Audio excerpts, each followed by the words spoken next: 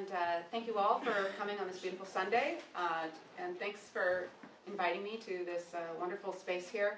I'm a big fan of this particular era of architecture and design, so it was extra nice to be able to come speak at the Neutra House, and to learn more about the Ethical Culture Society, which is wonderful to know about,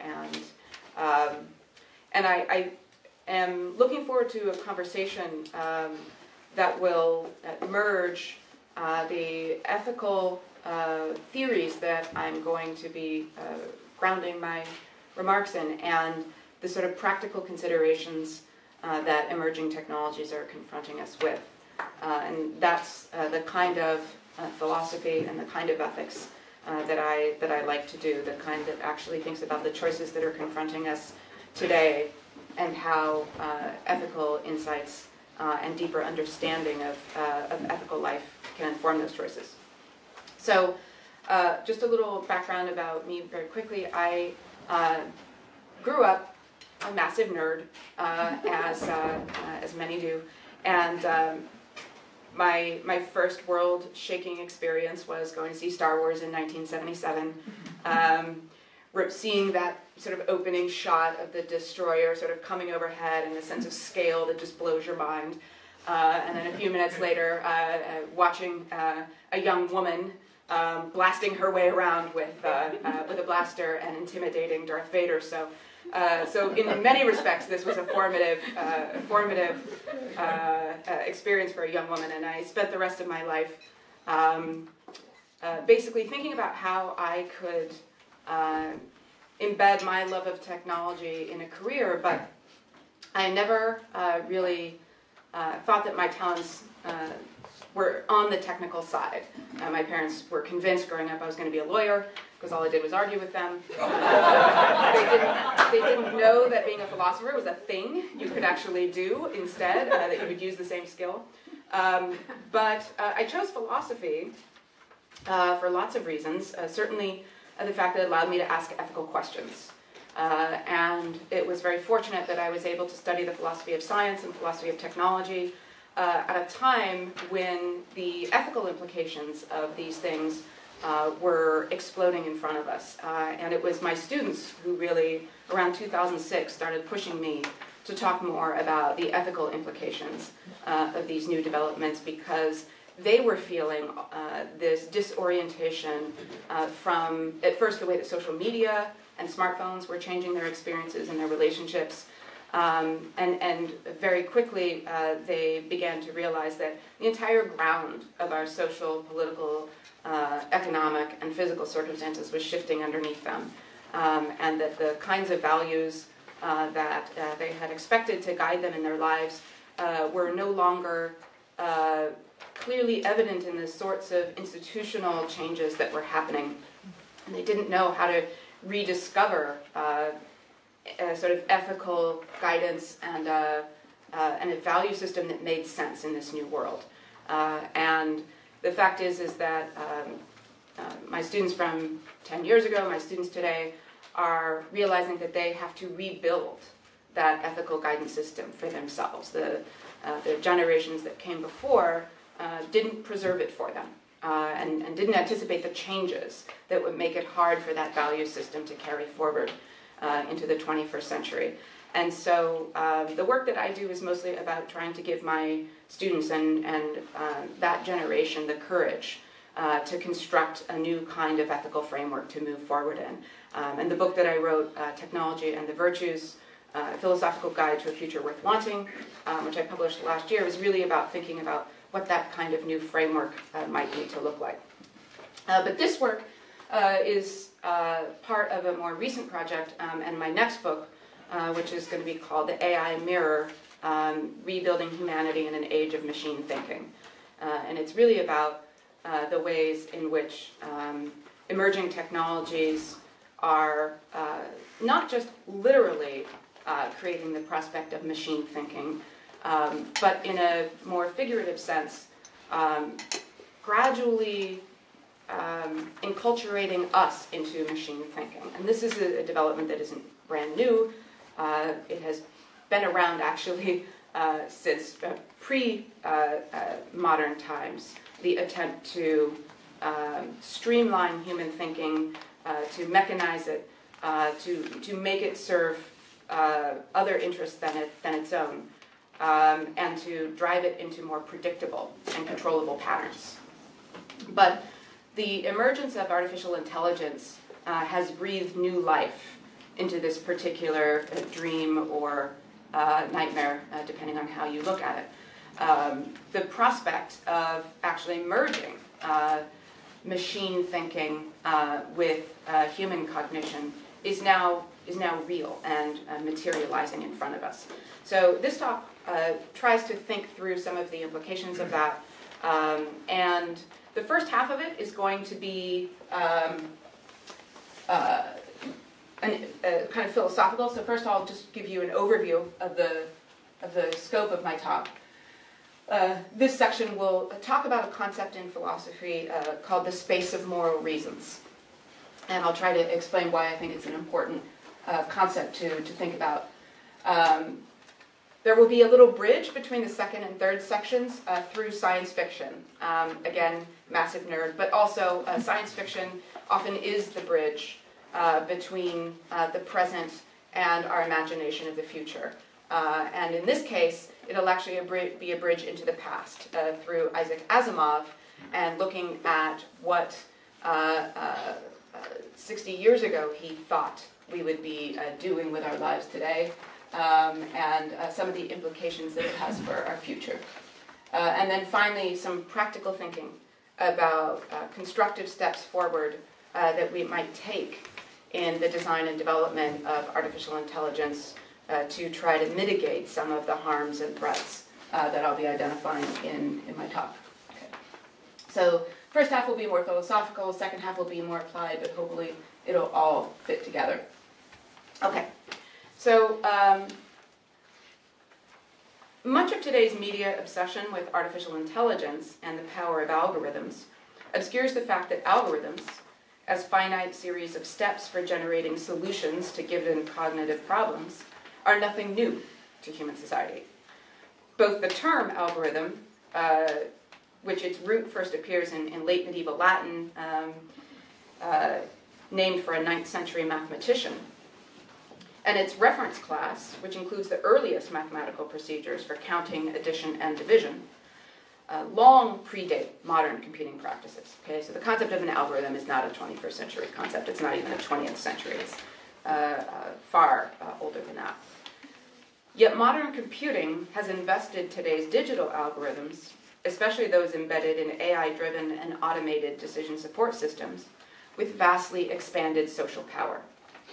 Today, increasingly sophisticated algorithms constrain and shape what we read, what we watch and hear online, who we are invited to meet or date, what medical treatments we're advised to undergo, who will hire us, how the justice system will treat us, and where we're allowed to live. Further social constraints and influences from AI and decision system algorithms are projected in almost every sphere of culture, governance, and commercial activity. Since new mechanisms of social power are always philosophically significant, we should not be surprised that these developments raise a host of important political, epistemological, and ethical questions.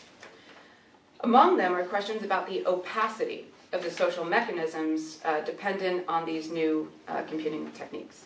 How many of you are familiar with the concept of a black box? Okay. A black box meaning something that is opaque, where there's something going on inside that we can't see or understand. And the metaphor of the black box has been increasingly used to describe artificial intelligence. Because it has become increasingly challenging to understand exactly when, how, or by whose authority the algorithms driving AI and related systems effect their profound influences on our lives. This lack of transparency in a black box society, to borrow the title of Frank Pasquale's 2015 excellent book on this subject, raises profound ethical questions about justice, power, inequality, bias, freedom, and democratic values in an AI-driven world. Okay. So we could talk all day about the problems of a black box society from the lens of ethics. And we could give a talk on any of these topics and have many considerations to explore. The problem is especially complex because it doesn't have a single cause. So when we talk about black boxes in the technology sector, we often think about the ways in which proprietary technology prevent us from understanding what's going on because we're literally prohibited from accessing the design or the algorithm. But we also have a lot of opacity that comes from the problem of poorly curated, poorly labeled, opaque data sets, right? So all of these systems that we call AI, and I should add that a lot of the systems I'm going to talk about in the second half of the talk aren't really AI at all. And in fact, there's a big debate among computer scientists and technologists about whether we're even using the word AI legitimately in any sense, whether even the more powerful systems like AlphaGo really deserve to be called artificially intelligent. We can talk about that debate in the Q&A period. But I want to just stipulate that there are these questions about whether AI is an appropriate term to be using for the technologies we have today and the technologies we're going to have for the near future. But since we are using those terms already, I'm just going to go ahead and refer to AI. Just understand that I'm not making any claims about whether these systems are really intelligent. In fact, I think it's clear that we have good reasons to be skeptical about that. So when I talk about AI, what I really mean is intensely data-driven computing systems that perform tasks that formerly required human intelligence to perform or analyze. So that's really all I mean. It's a pretty simple thing. But the data can themselves be causes of opacity because rarely do we fully understand where the data came from, how reliable it is, or what features of the world it necessarily represents. There's also some other forms of opacity we don't talk a lot about, but the research that I've done suggests that this is an even greater, perhaps, cause of opacity is bureaucratic apathy and failure in the use of data-driven decision systems, and a failure of the people implementing these systems to actually look at what they're doing, to actually study, audit, validate the system or its results, or even to understand what the systems are and what they're doing. And I'll give some examples of that in the second half of the talk. The kind of black box problem that we're more familiar with in the media is this idea that the machines themselves are intrinsically opaque. The AI is somehow an enigma wrapped in a mystery, wrapped in a riddle, because the way that these systems are built doesn't mirror the human thought process at all. And so the gaps between human cognition and machine cognition are vast. Not because they are more intelligent than we are, but because they're simply not analogs of human intelligence at all. They're a completely different kind of system. And this gets sometimes hard to understand when you hear all this talk about neural networks and the ways that new AI systems are modeled on the human brain. But we can talk about this more in the Q&A if it's important, but that conceals a lot of dissimilarities between artificial intelligence and the human brain, and the neural net metaphor doesn't actually take us very far. So in fact, these gaps are very real. And this is related to the problem of inscrutability or unpredictability, especially in machine learning and deep learning applications. The idea that even the designers of, for example, deep learning algorithms often don't know why the system is coming up with a particular result. They just know that on a sort of statistical level it's working or producing acceptable results, but they don't know in any particular case how the machine arrives at its decision or how it can be explained. Okay, So we can come back to these forms of opacity later if necessary. But my focus today is an aspect of the transparency problem that's not yet been widely discussed among philosophers and other academics, or in media and public policy circles. So all of these kinds of things are being talked about, which is great, and we need to talk about it more, because these aspects of machine opacity are very important and present great risks. But this talk is going to focus on a risk that no one is really addressing right now, that I think is a quite significant one. And this is the prospect that the growing opacity of AI systems and their uses may result in a severe and ethically troubling contraction of what philosophers have called the space of moral reasons. Okay, so what's that? Many philosophers have presupposed that within the domain of ethical practice, there is a space of moral reasons in which moral agents are invited to act. This space may be understood in several ways.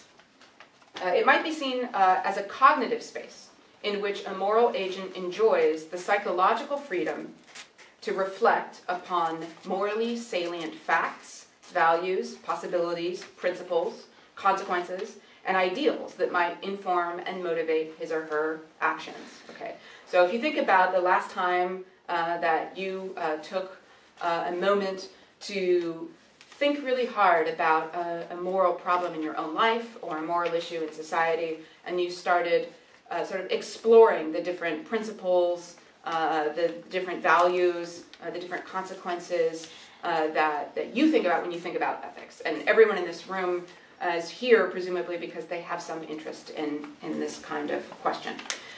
When you're doing that, you're in the space of moral reasons from a cognitive standpoint. Okay? You're exploring that space, you're activating that space. But there's another way of thinking about the space of moral reasons, and that's to think about it as a public space. A space in which morally salient facts, values, possibilities, principles, consequences, ideals, etc. can be entered into a moral discourse, one that can inform and motivate the decisions of moral agents within a given community of actors. So when the Ethical Culture Society of Silicon Valley meets and has discussions together, the community of the society is in fact in the space of moral reasons in this public way, right? And when we have debates on Twitter about moral issues even, we're in the public space of moral reasons, although perhaps in a somewhat attenuated way. But what I want to emphasize is these two things aren't radically distinct, right? In order to be in the public space of moral reasons, one has to activate the cognitive space in some way in order to contribute meaningfully. And likewise, to be in the cognitive space is also to understand the public and social meaning of ethics. So one can fuse the psychological and public conceptions and see them as mutually constitutive elements of the context within which moral agents are enabled to choose and act. So I'll say a little bit more about that in the next section of the talk, but this is still the introduction. In all of these formulations, the metaphor of space is intended to represent a temporally and discursively open, yet structured, horizon of moral thinking and choosing that allows an agent to do several things. First, to assume responsibility for his or her moral action. Second, to be potentially responsive to moral reasons communicated by other moral agents or to other new moral information in the agent's environment. And third, to be capable of morally justifying her actions to herself and others. I'll go through those later. Preserving the space of moral reasons has also been characterized as an essential way of being at home in the moral world, a way of seeing moral phenomena as an inextricably meaningful feature of one's life and the life of others. So some people feel at home with the concept of ethics and morality. It's something that they already see as central to the way they live their lives. And to others, this concept is somewhat distant or remote or alien. It's something that they don't know how to grapple with or incorporate into their thinking.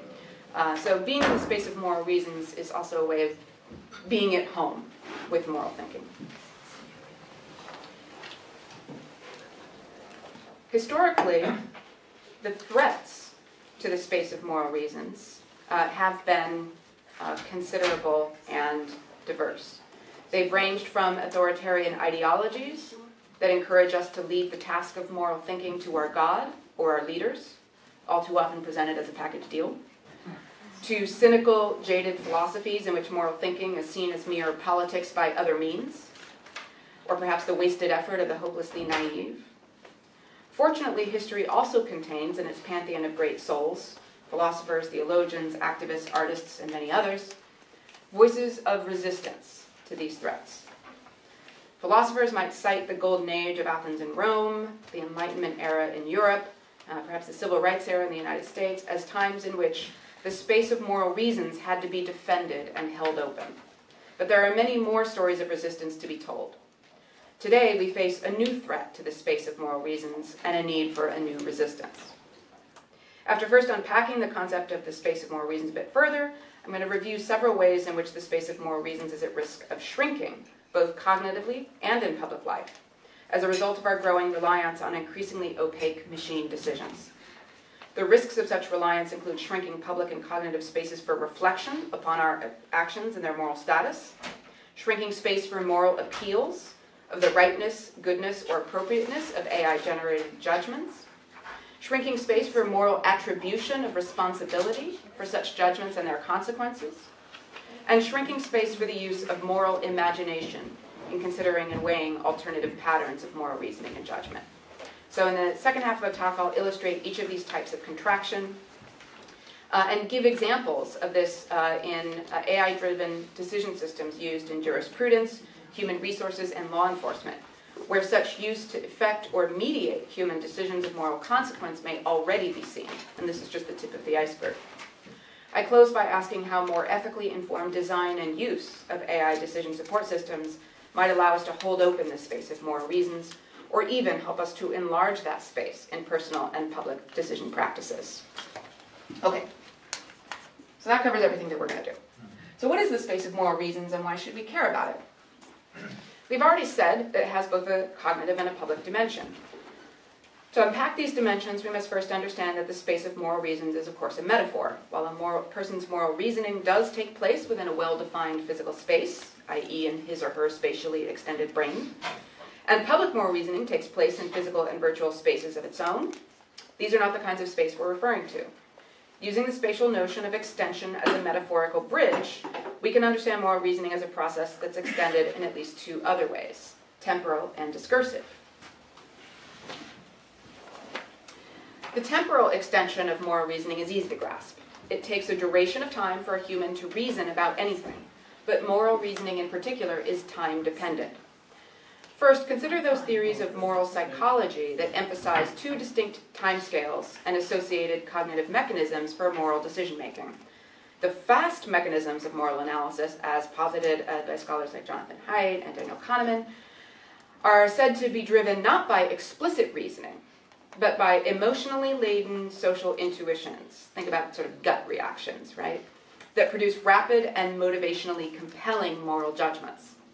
The slow mechanisms of moral analysis, on the other hand, are cognitively higher order and more explicit, but often motivationally weaker processes of conscious moral reasoning that allow for careful considerations of strength of evidence, logical coherence of argument, and consistency with norms or ideals to which one is explicitly committed. Okay, so clearly the latter kind of moral reasoning takes more time. We need not delve here into the ongoing scholarly controversies about the merits or fine-grained implications of this model of moral decision-making, the fast versus slow system 1, system 2 division. I'm not committed to saying that this is in fact the right way to understand moral decision-making. Because even its defenders, like Haidt and Kahneman, who are often justly criticized for giving the personal and social force of moral reasoning far too little credit, even they acknowledge that explicit or slow moral reasoning is important and essential for a healthy society. As Haidt has acknowledged in a debate with his critics, quote, reasons matter. Reasons produce movement in social mores. Even if he continues to insist that the emotional ground of the debate must first be cleared of opposing fast intuitions, if this moral movement is to happen. Moreover, he celebrates the norms of, quote, reason-giving and responsiveness to reasons, end quote, that define slow moral reasoning processes. As he says, I wish such norms could be sprinkled into the water supply in Washington. Okay. So even if you think that most of our moral decisions are not particularly rational, that they're mostly emotional and unreflective, you still may think that moral reasoning is something important that we ought to get better at and do more of. I happen to think, by the way, that there are some flaws in Heighton-Kahneman's analysis, that moral reasoning and emotion are not split off or hived off from one another, that in fact moral reasoning is also emotionally grounded, and that's in fact part of what makes moral reasoning work. So I don't think that these are separate systems, although I do think that they operate on in different ways and at different timescales. So moral reasoning of the type that observes the norms of evidence sensitivity, logical coherence, logical consistency, reason giving and reason responsiveness, that kind of moral reasoning takes time. Both clock time, because it happens more slowly in the brain than does moral intuition, and experienced time. It requires that we perceive ourselves as having an open horizon of time to think things through, to contemplate, to ruminate, to weigh, to locate, to inspect and trace the relevant connections. Imagine yourself deciding to actually sit down and really think hard about a profound moral problem in society or in your own personal life, and one that doesn't have an obvious answer. Then imagine someone setting a running timer on the table. It doesn't really matter, right, if the timer has 5 minutes on it, or 15 or 30. You might have only needed 5 minutes to reach a sound conclusion, but your perception of a closed and inflexible temporal horizon will disturb and confound the reasoning process anyway. Right? So space of moral reasons has to be temporally open. That horizon has to be held open. This temporally extended horizon intersects with another discursively extended one. Of course, there's the trivial fact that the temporal space of moral reasons is increased during moral discourse with other persons or groups, because I have to wait for my reasons and evidence to be considered by others, for my objections to be answered, for my interlocutors to articulate their own reasoning, evidence, and objections. Yet even when moral reasoning is done by an individual sitting alone, it remains a socially mediated discursive process. For the reasons that we are drawn to consider when we reflect ethically, insofar as they concern moral life, that is, life with others, always have a social context. The language of moral thought thus always projects social, political, cultural, and epistemological distance between my reasons and those of others. So this horizon, this discursive horizon, is about the distance between my moral thinking and the thinking of others. To reason rightly about moral matters, I must conceptualize and remain acutely cognizant of the spaces between what I have, what I know, believe, need, want, and feel, and the often very different things that are had, known, believed, needed, wanted, and felt by the other humans involved in the moral situation that I am reasoning about. This is why narcissists are generally terrible moral reasoners. They cannot readily perceive such spaces and discontinuities between themselves and others, or grasp their importance, right? So for the narcissist, the space of moral reasons is like this wide, right? It's my moral priorities, and my values, my wants, my needs, and everyone else is folded into that and represented within that. So sound moral reasoning is that more expansive consideration of the space of moral reasons.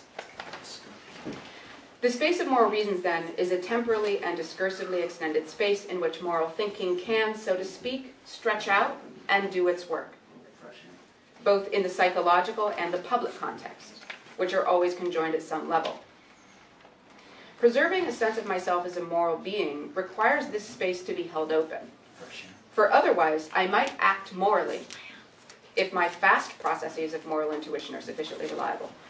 But I will not have consciously assigned these decisions or actions a place in the moral narrative that anchors this sense of myself as a moral being, a creature who confronts morally significant things in the world and makes deliberate efforts to respond to them in moral ways. Okay?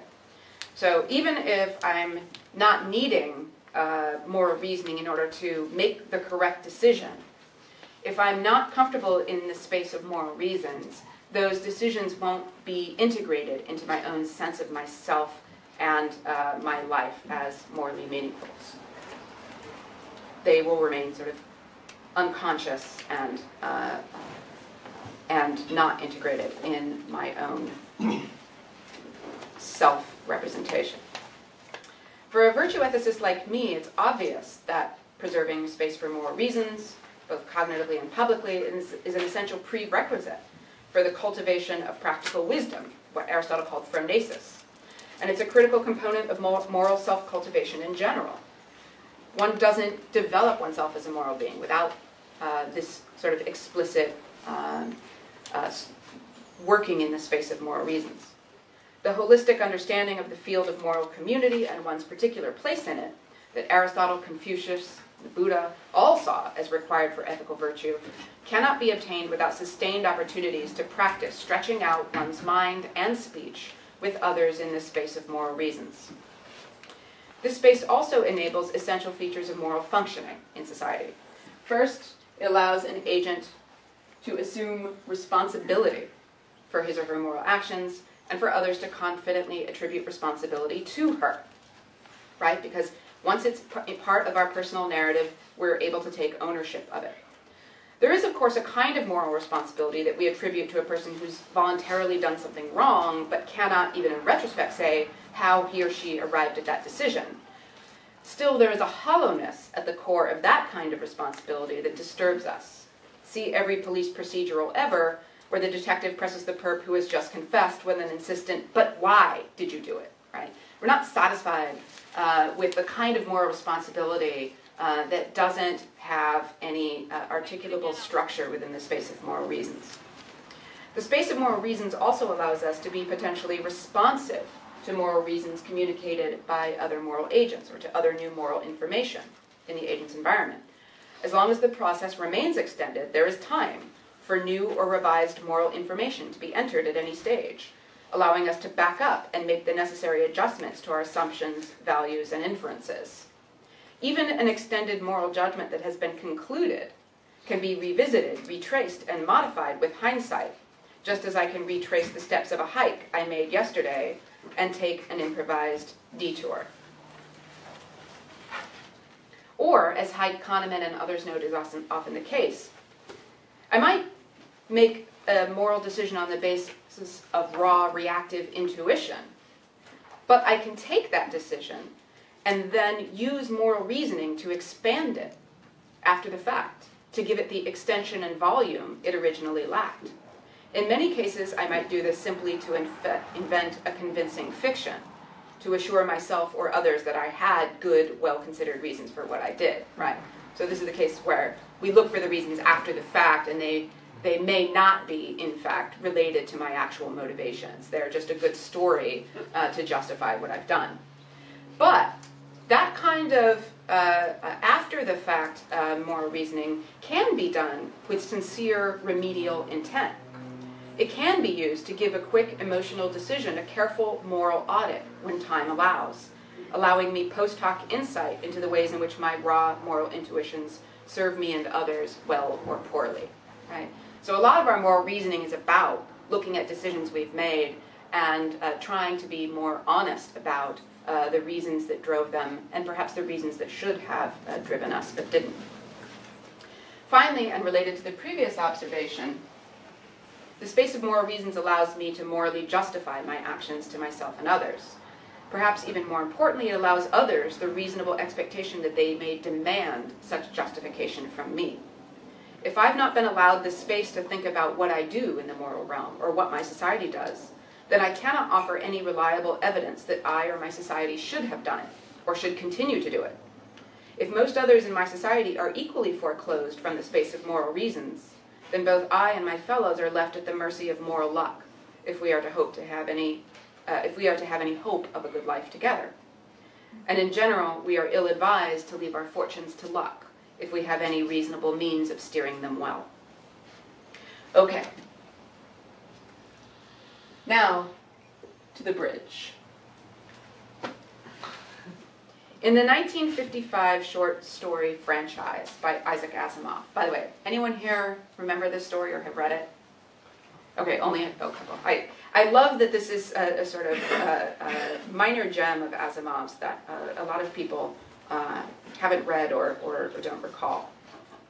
So in this story, we meet Norman Muller, an office drone with a clerky soul, love that phrase, who in the story's imagining of the year 2008, okay, so,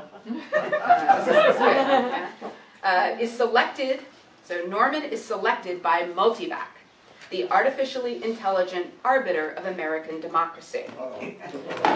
Yep.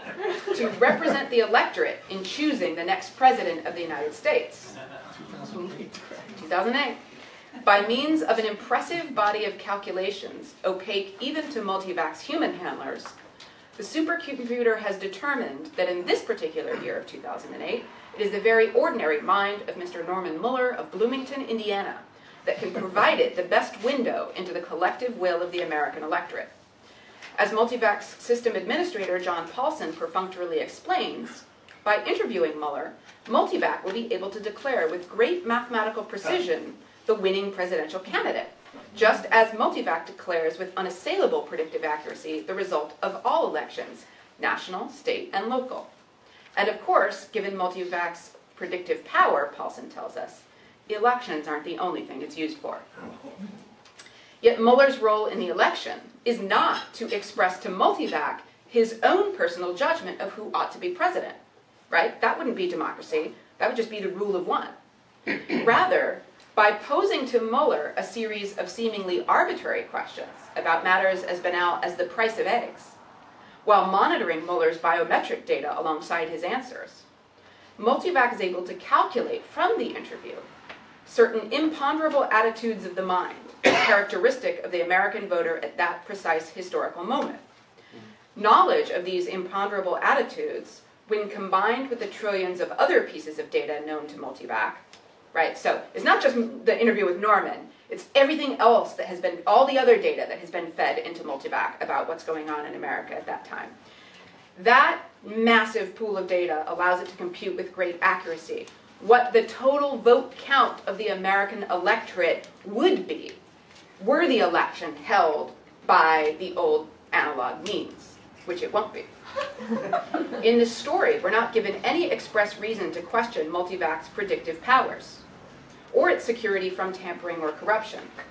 Still, the system administrator repeatedly emphasizes to Mueller their shared civic duty to maintain secrecy about the details of the process, so that the workings, especially the human parts, are insulated from quote-unquote outside pressures.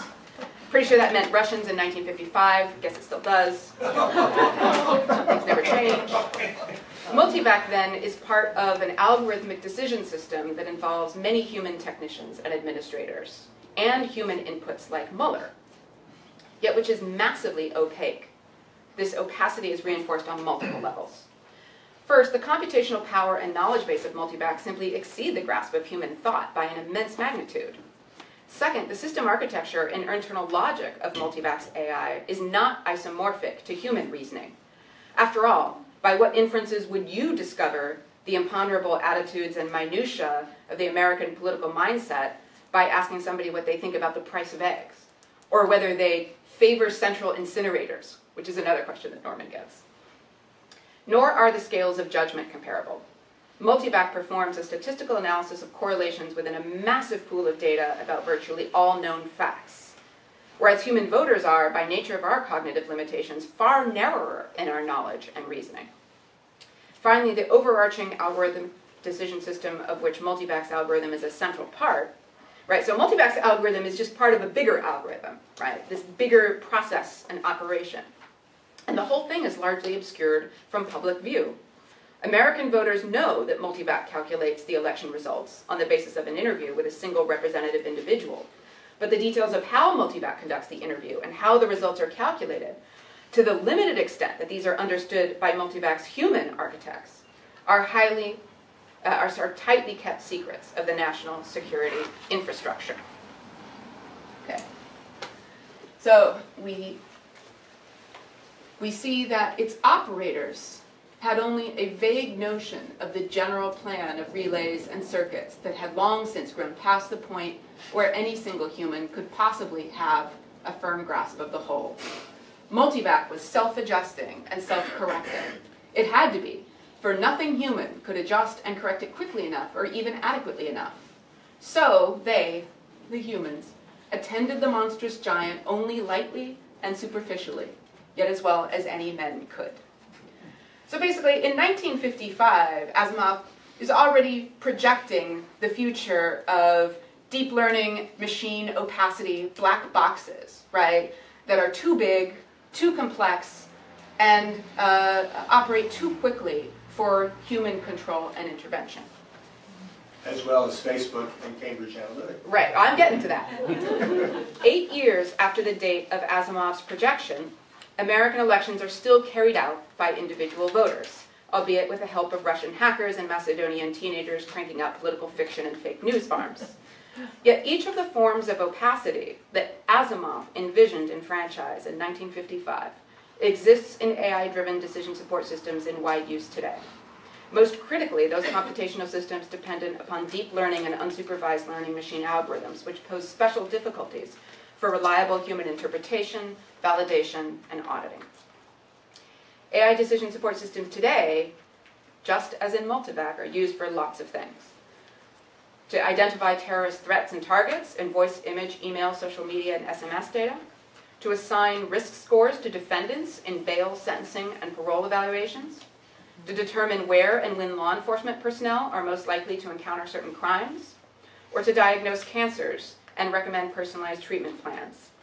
Other systems calculate how likely you are to fit into the corporate culture and remain with the company to which you have applied, how close a match a stranger is to your romantic preferences, how likely you are to repay the business loan you're seeking, or the chances that your kid will thrive at the selective private school you aspire for her to attend. These are the sorts of decisions that govern how well or how poorly our lives go. Yet in none of these systems can the average user, or in many cases even the system regulators, programmers, and administrators, grasp precisely how the decision process is being carried out, or what salient factors are driving the results. In the Franchise story, we are led to question how the political franchise of the voter can possibly be preserved under such conditions of algorithmic opacity. But we must notice that one of the most disturbing aspects of the Franchise scenario, and our present reality, is the contraction in the space of normative ethical reasoning that it fosters, both in the personal and the public domain. Norman Mueller has no cause to explicitly think through his own political judgments. First, because he assumes he'll never be the one American chosen to be directly consulted by Multivac. Second, because even when he is, in fact, the one chosen, Multivac does not need to ask him for his personal opinions about politics or his views on the good of the Union, much less ask him to account for those opinions with reasons. On the public level, there's a similarly superfluous character to political discourse in the Franchise story. It still happens, of course, insofar as politicians still campaign and voters still form opinions, but the causal link between explicit public reasoning for those opinions and the final vote, even the political need for explicit public reasoning, is obscure. Do the voters perceive any need to persuade their neighbors, or even to account for the reasons behind their own opinions or the signs in their yards, when Multivac can correctly predict everyone's votes by entirely indirect and opaque means? In the story, the background assumption is that Multivac's predictions are, if not perfect, at least as accurate as the tallying of millions of analog human votes, and far less costly and cumbersome. The same sort of justification is given for the use of AI decision support systems in human institutions today. No one thinks that any computer operating today can actually grasp the moral, legal, or political gravity of drone targeting decisions, sentencing recommendations, loan decisions, anything like that, much less reason about these things. But if an AI can make decisions that are just as reliable as those made by humans who do reason about them, only faster and more cheaply, then the logic of efficiency invites us to let the reasoning drop out of the process as a now unnecessary human excrescence of analog decision-making. What do we lose by giving in to that logic? First, we lose those public and cognitive spaces for reflection upon our actions and moral decisions. Consider the example of predictive policing algorithms, which are increasingly marketed by vendors as using the power of AI to deliver new data-driven insights, that's the new buzzword, about patterns of criminal activity. The Chicago Police Department currently uses the strategic subject list, generated by an algorithm that determines the risk that a particular individual will be a victim or a perpetrator of gun violence. Persons who rank high on the list receive a precautionary visit from a police officer and/or social worker offering assistance. Now let's set aside legitimate doubts that have been raised about the effectiveness of that algorithm and its use by CPD. The algorithm's lack of transparency remains a grave issue, and not just because these technologies are being used in other cities, such as New Orleans, without public notice or discussion, thanks to back-channel arrangements between the tech companies and agencies that bypass city councils and other elected representatives. Even when the use of the system is not secret, as in Chicago, and there is an opportunity for public debate, it is stifled by the inherent opacity of the algorithms themselves. As ACLU Representative Karen Shelley notes, quote, "We don't know all the factors that can put someone on the list. And the Chicago Police Department hasn't made public the algorithm that they use. Since the algorithm is proprietary, neither the police officer nor the social worker making the home visit can know exactly how the person got on the list, nor can they explain the system's reasoning to the person they're visiting. This means that there's no basis for any of them to reflect on the quality or justice of the reason for the interaction. For example, whether it's because the resident has a long criminal history, or just happens to live in a bad neighborhood, which might just mean a poor neighborhood, or lives in a good one but has many police contacts for driving while black, right? There are all kinds of good reasons and all kinds of terrible reasons why a person might be on this list. But if we don't know the reasons, that space is opaque and inaccessible to us. Were the algorithm transparent and public with clear weightings for each risk factor or combination thereof, then officers using it or members of the public might be invited to reflect upon the relative legitimacy or fairness of those different reasons for intervention. The results might then be shared and debated with relevant parties. Likewise, a more transparent process gives the person receiving the visit a rational basis for reflecting upon its value. Should they welcome it and take it seriously? Should they dismiss it as a nuisance or police harassment? Should they make some life changes? Should they try to get their name removed from the list? How can these possible responses be appropriately evaluated when the opacity of the algorithm tightly constrains the space to reason about their presence on the list?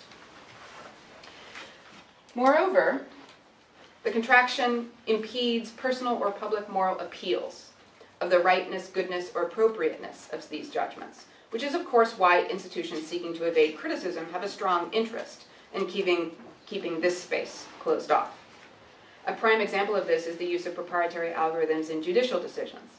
As revealed in an investigative series by ProPublica 2 years ago, at least 10 states in the US, and by now more, employ risk algorithms from companies like Northpoint. Risk scores for individual defendants are often given directly to judges and parole boards with no transparent analysis of their basis or their limitations. Neither judges nor defendants, nor reporters like Angwin have access to the algorithm itself. Sorry, Angwin is the reporter for ProPublica that did the story. Nonetheless, the ProPublica team were able to demonstrate that the output of Northpoint's Compass algorithm shows clear signs of racial bias, falsely predicting black defendants as high-risk reoffenders at almost twice the rate of similar white defendants. The Compass survey instrument does not inquire about the defendant's racial background, so the bias must come into the analysis in some more complex way. We know this happens in all kinds of machine learning contexts and algorithmic context where you don't have race or gender or income as a category in the database, but you have other fields that are correlated with it that the machine picks up on and may result in a bias against defendants or individuals of certain genders, certain racial backgrounds, certain economic backgrounds, and so on. Further scholarly analysis of the Compass algorithm has suggested that there may be an inevitable design trade-off in these kinds of algorithms between racial parity in false positives and parity in true positives. If true, then this is an opportunity for substantive debate about due process, the presumption of innocence, and the particular social harms and costs of false positives that tilt heavily toward defendants of color. But this debate remains closed off, because Northpoint has refused to share the specifics of its proprietary algorithm that would allow us to confirm the researchers' suspicions about its design limitations. This also hampers the ability of any defendant to present a reasoned argument that its use in their particular case introduced bias, while foreclosing the ability of critics to propose and publicly reason with the company about a possible technical fix. The opacity of AI-driven decision systems also impedes the space for moral attribution of responsibility for such decisions and their consequences. Let's go back to the multi-back scenario for just a moment and contrast it with the most recent American election. For better or for worse, the moderate transparency of American voting patterns through turnout data, exit polls, local vote totals, voter interviews, and other indicators enables somewhat reasoned, if often chaotic and discordant, public discourse about which social factors, groups, and events were most responsible for the outcome. Debates about the influence of Comey's October surprise, Russian hacking of the DNC, Trump voting white women, disaffected millennials, absentee Obama voters, the disenfranchised working class, white supremacists, and others may not produce immediate social cohesion or reconciliation, but it is important that our clumsy voting algorithm, unlike the fictional multibacks, still affords us space for public and private reasoning about the causes and merits of our moral and political choices. Arguably, the lack of consensus in the post-election discourse itself reveals important truths about just how deeply the American political and moral vision has splintered. Contrast this with the highly opaque, until just a few months ago, use of Cambridge Analytica's illegitimately obtained Facebook user data to mount a secretive operation on behalf of the Trump and Brexit campaigns to manipulate voter behavior through algorithmic targeting of our psychological vulnerabilities. This was a calculated campaign of cyber political psyops. This is a term that a psychologist working with Cambridge Analytica borrowed from intelligence and military agencies, right? So, psychological manipulation through opaque algorithmic means performed on the American electorate. Regardless of the actual impact of the targeting on the US and UK results, for which Cambridge Analytica representatives had openly claimed credit, we now know that Cambridge Analytica's algorithms were loaded with an unprecedented trove of private Facebook user data, including data of users' unwitting friends, which was then deliberately weaponized by well-paid psychologists in an attempt to subvert the function of open civic discourse and to encourage voter detachment from the very powers of explicit reasoning that can produce informed political choices. Of course, the algorithms remain proprietary black boxes, now blocking informed public reasoning about their effects. Did their targeting persuade us, or did it manipulate and deceive us? Those are important distinctions. Did the targeting merely feed our existing political convictions and motivations, or did it distort them? Compare such subversive uses of algorithmic power with the less controversial but equally opaque algorithmic models increasingly used for large-scale corporate and institutional decision-making, such as the sort of hiring software now used by HR departments in most large organizations. A Harvard Business Review article from a couple years ago estimated that up to 72% of resumes are weeded out by an algorithm before a human ever sees them. Okay, that number isn't 72% today, I can tell you, right? Higher? Much higher. There are that was basically at the sort of first wave of these software packages being rolled out. So I guess it's probably at least 85% at this point. There are considerable social and economic advantages to hiring by algorithm. The best hiring algorithms, in theory, can promote a more diverse and well-qualified workforce, bypassing irrelevant factors that human evaluators commonly favor or disfavor, but that do not reliably correlate with candidate quality, such as Anglo-American or male-sounding names.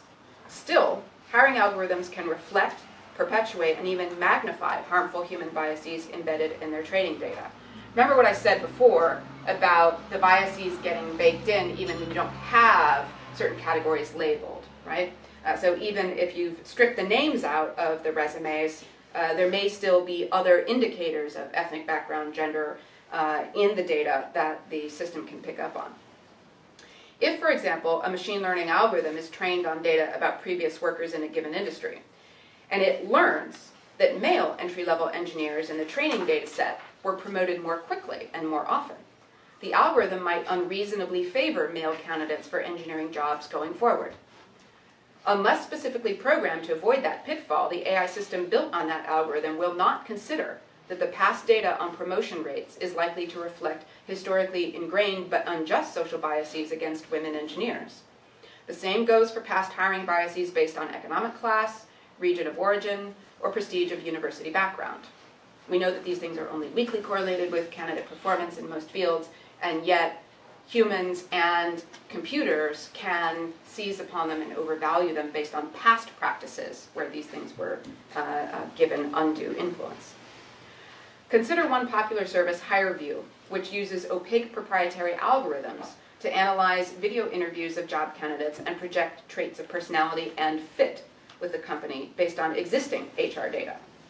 If a candidate is rejected by the system based on poor fit with the company norms, how confident can we be that this is related to a job-relevant personality trait, such as quickness to anger or deceptiveness, as opposed to the algorithm's marking of an unusual muscle tic, a regional accent, culture-specific facial expressions or gestures, body mass, external signs of age or disability, or race-related dialect, right? Remember, this is an algorithm not analyzing resumes, but analyzing taped video interviews, okay? So it's picking up on all of this data that's coming off of the video.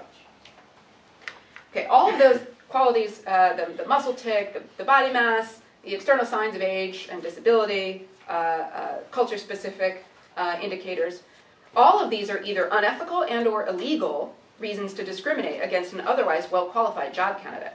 And yet we have no way of knowing whether HireVue's algorithm discriminates on these bases. Someone might rightly note that human interviewers routinely discriminate on such bases, which is why the algorithm was designed in the first place. This is true. But at least we don't assume humans to be objective analysts, and we are able to ask them about their reasons. Many a search committee will hold a member's feet to the fire to explain the basis of their reflexive dislike or distrust of a candidate that others on the committee find highly qualified. And the committee can discount the member's judgment if they are unable to identify good reasons supporting it. No such process of critical discourse can take place between a human hiring manager and the HireVue algorithm. Imagine, for example, that Ophelia has applied to a large engineering firm that uses such a system to automate the screening and interviewing of job candidates. Now say that her application is rejected, despite the fact that a male friend with far less experience and weaker credentials got an interview. Who or what is responsible for the decision? How can she know? Who can she ask? The human HR rep?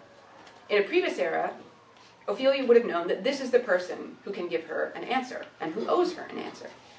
The rep might lie about their reasons, but regardless, there is a person accountable for the decision who can be reason giving. Yet in the present system, who does Ophelia hold accountable? The frontline HR rep will not be trained or empowered to reproduce the specific calculations that cause the algorithm to exclude Ophelia.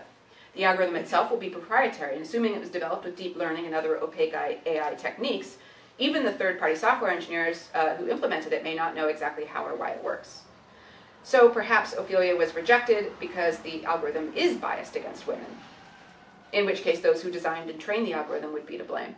Or perhaps she was rejected because some combination of her answers was strongly correlated in the training data with cases of employee absenteeism or theft, in which case it was a legitimate decision potentially.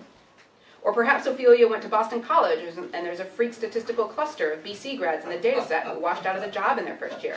You can imagine 1,000 other possibilities. I went to BC, so I self-own there.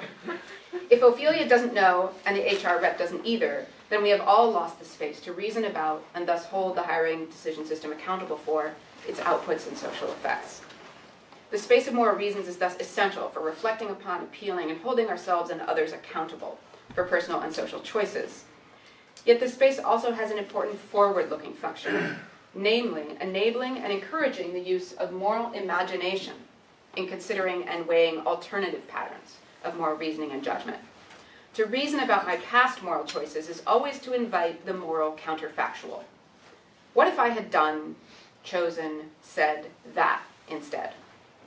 Often this begins in the discursive space of reason-giving and reason-commanding that takes place between the self and the inquiring others, or the self and its conscience, or the public and the public conscience. Why didn't you, why didn't we do this? Why don't you, why don't we want or value that enough? To answer such questions, we often have to construct an alternative history in which different motivations, values, and thoughts would have led to a different decision. I, or we in the case of public reasoning, may determine that these alternative motivations and reasons are ultimately unacceptable or incoherent, and thus that I or we could not have and still would not do that other thing. But often moral learning and growth takes root in the space of moral imagination, where I or we realize that other, better choices were available to us through other and better patterns of reasoning, feeling, and valuation. Here I or we may resolve next time to reason better and do better, to give more discerning sentences, to protect and serve our community more reliably, to hire more fairly, or to vote more responsibly. Yet as part of an AI-driven decision system in which the reasoning is the machine-automated and opaque part, reducing humans in the system to mere inputs and passive messengers or recipients of outputs, the critical space of moral reasons becomes constricted to the point of vanishing, and with it are lost possibilities for meaningful moral reflection, appeal, responsibility, and imagination. Okay, so what could we do differently? While it is often impossible to design predictive algorithms and other AI decision support systems to be maximally fair and accurate across all criteria and contexts, many researchers have suggested ways to make their outcomes more accurate, reliable, and fair, from attending carefully to undesirable, if unintended, social effects that may need to be mitigated, such as disparate impact on protected classes, to shifting the burden of uncertainty from impacted groups to decision makers in order to incentivize AI designers and users to seek out better and more relevant data with which to train the algorithms. Okay, so one of the answers to the opacity problem has been, we will engineer these systems and audit these systems and modify these systems to ensure fair outcomes. Okay, that's great, but the point of my talk is that that doesn't solve the problem I'm addressing here. It solves one problem, it solves the sort of utilitarian problem of hurting people for unjust reasons. And I hope that we do, in fact, become more vigilant about these systems, audit their outputs more carefully, and protect those who might otherwise be harmed by them. But that isn't enough. As useful as such recommendations may be, they do not address the broader social and ethical questions raised by algorithmic opacity in decision support systems, including the specific concern I've raised here with respect to the space for moral reasons. For even if designers and users can be incentivized to promote better, fairer social outcomes in the use of AI decision support systems, this might still be done without any concerted effort to make the systems themselves more transparent to users or the public, or to foster personal and public engagement by human reasoners in decision processes of considerable moral and political gravity. Ethically informed design and use of AI-driven decision support systems will therefore require more than fair and accurate outcomes. It will require explicit social recognition of and attention to the intrinsic value of high-quality human engagement in moral and political thought and discourse. In practical terms, that means asking new questions of every proposed expansion or new form or implementation of AI-driven decision support. Questions such as these. What existing processes of personal and public moral or political reasoning does this system constrain or duplicate? Right? Ask the question, what sort of reasoning is this taking the place of? Secondly, what, if anything, necessitates or justifies these constraints or duplications? I want to be clear, my argument is not that these systems are always unjustifiable, or that the automation of human decision-making is always inappropriate. I'm perfectly happy to fly on airplanes that are 99% of the time running by a computer, right?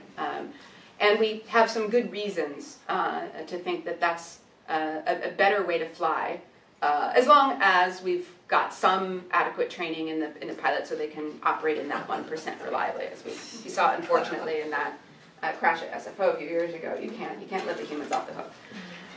But look, there are lots of systems where humans aren't great decision makers, and we're not really getting any better, and we're not likely to get better. So one area of application here we could talk about is autonomous driving, autonomous vehicles. Okay, they're not ready for prime time yet, no matter what you're hearing, right? The Teslas keep hitting fire trucks, and there's a lot of problems with getting this technology ready to be on the road safely. However, humans are terrible drivers. We are getting worse, not better. And there is, no one has any good ideas for how to make humans more responsible, attentive drivers. Also, the kind of reasoning you do while driving, I would argue, is not that critical to your moral development as a human being. People who've never driven their whole lives are probably perfectly capable of being excellent citizens, family members, friends. I don't think that there's a compelling argument, right, that if we had autonomous cars that were safer than humans, that we should avoid using them because they take away some human performance, okay? So the reason why this is important is we have to ask the question. We can't assume that it's justified or unjustified. We have to ask, is there a justification for duplicating and replacing this human judgment? And then we have to ask if, for example, if it is an important kind of decision, like judicial decisions or political decisions, can the automated part be designed or used to integrate rather than constrain the space for human moral reasoning, right? Is there a way to allow the system to leave room for it or even require inputs from humans that require those humans to reason? And if so, where and how can this be done, and with what additional resources? But notice this only works if you independently value the human reasoning, if you think it's important. Otherwise, why would you spend the extra time and money to put it into this system, right? You would just build a system not to require humans, because that's how you get the cheaper, faster output. So we have to independently recognize the value of human reasoning when it is important, and then figure out how we can integrate it within our computational systems. There's also the prospect of using the computational power of artificially intelligent decision systems to make additional space for moral reasoning, perhaps by building into software or institutional decision procedures discrete stages for human reasoning about the moral and political implications of the algorithm's inputs, outputs, and effects, or better yet, about the weightings and design of the algorithm itself. So there are lots of decisions, hiring decisions, I gave an example of, that humans, again, are kind of bad at. We don't value the right qualities. We overvalue certain qualities and undervalue others. And because that is woven into a fabric of social biases that are often implicit, that we're not conscious of, it's very difficult to uproot. So we often do make gut kinds of evaluations when we are engaged in some sort of hiring context or something like that that don't serve us very well. So we could have systems that could actually help us reason better. Systems that could require us to actually justify decisions based on relevant criteria, right? Systems that could point out that we seem to have, for example, pushed a resume to the bottom of the pile that is objectively superior to the ones on the top of the pile. And the system could say, hey, this person with a non-Anglo-American sounding name seems to be clearly the top candidate, but you've ranked them 9 of 10. Why is that? So machines could actually help us to reason better if we cared enough about our own reasoning to build systems to do that. Let me back up just a bit.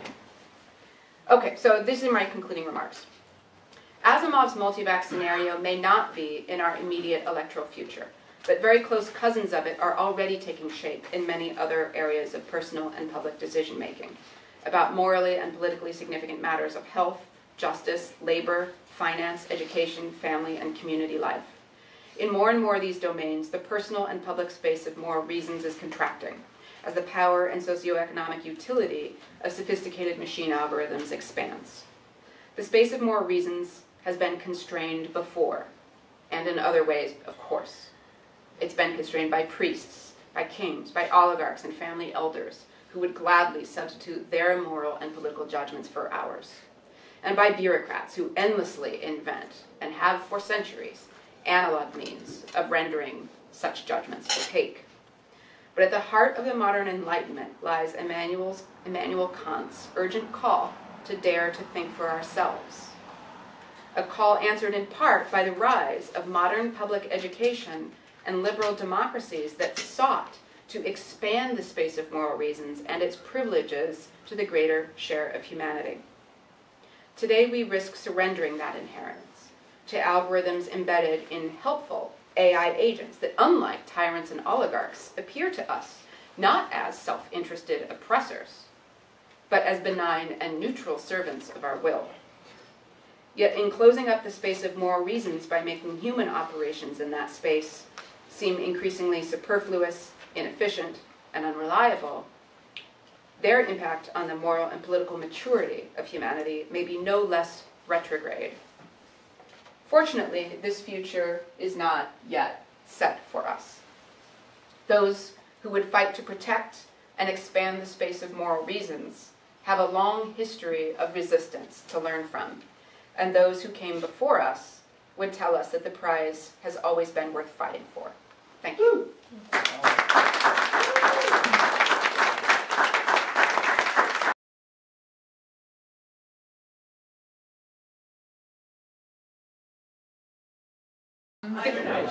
Yeah, no, this is actually a conversation that's been happening for about 5 years in my field.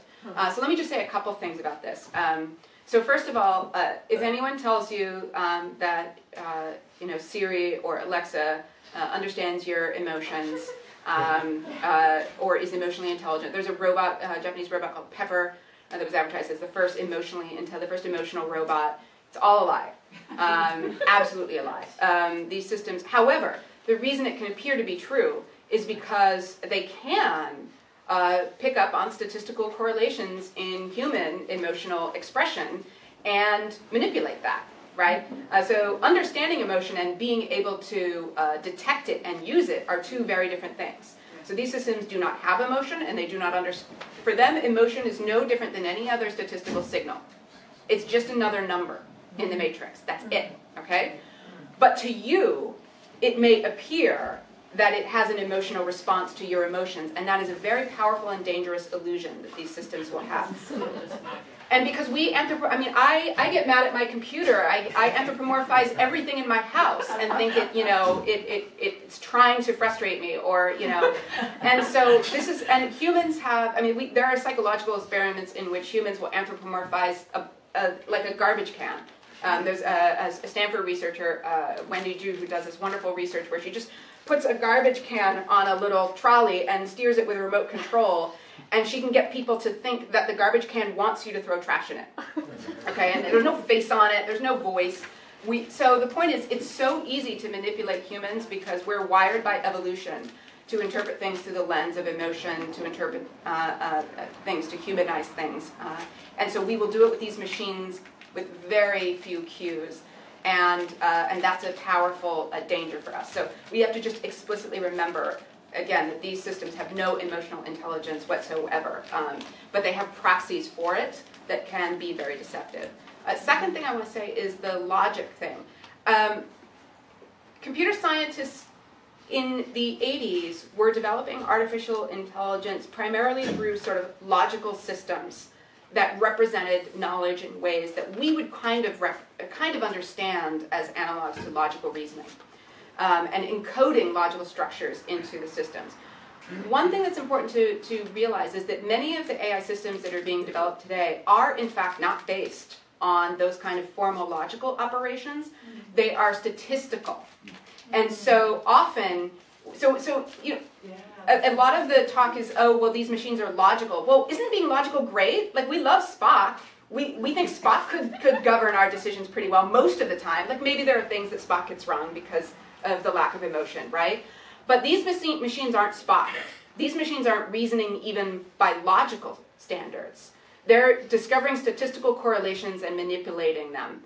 And it's just numbers in a matrix. There's no meaning, there's no sense, there's no logic in the sense that a human understands the word logic. It's a very different kind of logic. Yeah. And then the third thing I want to say is about adding emotion to the machines. This is a really controversial point because absolutely, people like myself believe that emotions help us reason better. When we manage our emotions and integrate them with our reasoning, right? So the idea is, well, maybe that if we did have truly intelligent machines, we would need them to have emotional intelligence, because otherwise they would be, at best, Spock, right? And they'd miss those sort of emotionally laden decisions. So on the other hand, the immense danger, right, of trying to build a system that genuinely does have emotional intelligence and figuring out how we would even do that when we know very little about how human emotion is encoded in the brain. These are really challenging problems, but the great comments.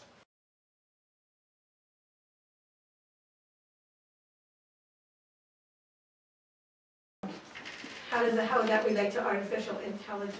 So I think that AI that we have today, there's no ego, there's no self, there's no consciousness, there's no awareness. Again, it's just math being manipulated within a physical system, and the behavior can seem intelligent. It can seem, so when you have Alexa in your house, and Alexa is having a conversation with you, and it feels for a moment like Alexa is sort of present there.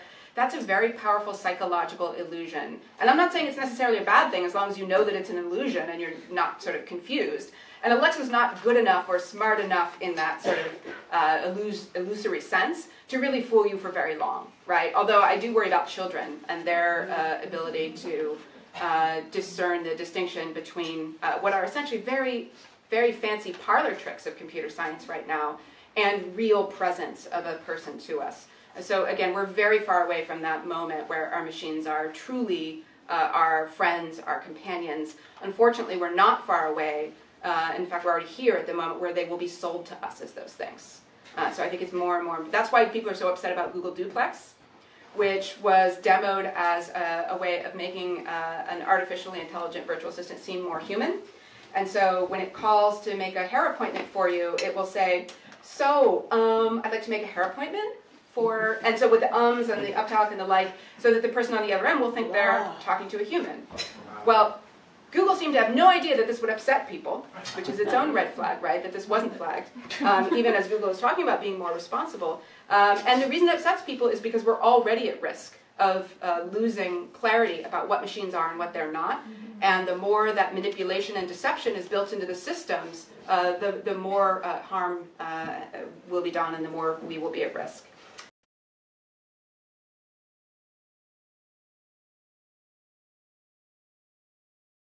I mean, the fortunate thing is that there's thousands of years of things to base it on, thousands of years of philosophical thinking about what kinds of political judgments are justified and by what reasons, what kinds of moral judgments are justified and by what reasons. If you look at the traditions outside of the Western European tradition, there's an equally rich discourse about what kinds of reasons and what kinds of considerations can be justified.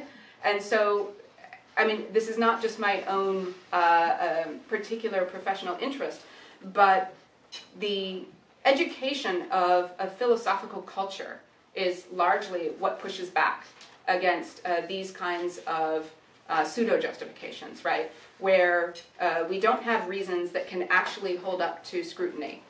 We have reasons that will shut people up and say, oh, I can't, you mentioned capitalism, so I can't fight with you now because then I'll look like a communist, and we know that makes me, or a socialist, that makes me bad, right? So a lot of the reasons we use to justify our choices are just meant to shut down debate and discourse, not to open it up. And philosophy is, when you take a philosophy course in college, the first thing you learn is that you're not allowed to get away with that kind of thing, right? The professor shuts you down immediately and says, no, you just appealed to emotion, or that was an ad hominem fallacy. You attacked the person and not, or their ideology and not their reasons. And you very quickly learn what it means to reason properly. And the Enlightenment was kind of all about this dream that humans could move forward into this not being the province of an intellectual elite, but something that we could teach all of our children to learn to do, to be fuller participants in their societies, to be citizens.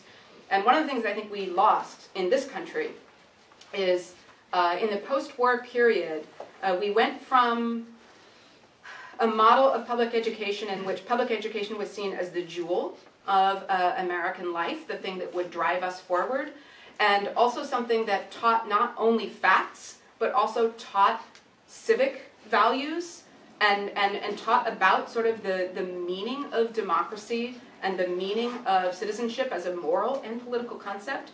We dumped that in the 70s and 80s, and we went to a much narrower vision of what public education would be. We dropped everything out of it that was value-laden.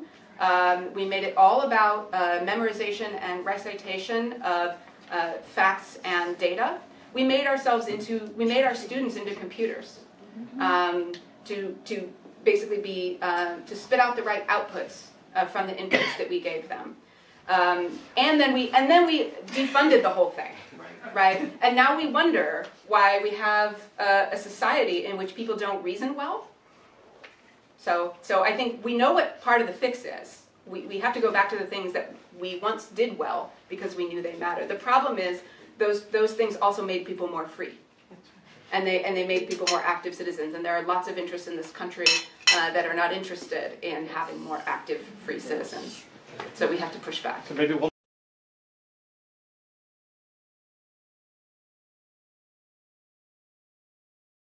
You guys know, I mean, you can actually just Google trolley problem and driverless cars, and there's about 40 media articles about what this is going to do. Right now, the technology doesn't allow us to make those kinds of considerations from the machine standpoint, because the machine can't tell the difference between a trash can and a toddler. Which is a problem. Well, I mean, look at the case in Arizona. The person walked into the street, and the car saw the person and didn't stop because it judged that it was likely to be a false positive. And the car was tuned to not have too many false positives, so it's not stopping all the time when it doesn't need to be. So it literally couldn't tell the difference between a person and a ghost image or a trash bag or who knows what. We may get to that point where our cars have to make ethical decisions, or we have to pre-program ethical, value-laden evaluations into the cars. So you're right, that may be in the future. It's not here today. Okay. Yeah. Thanks very much, Shannon Vallor. Thank you so much. And thank you for such a great reception. That was really lovely, and great questions too. Thank you.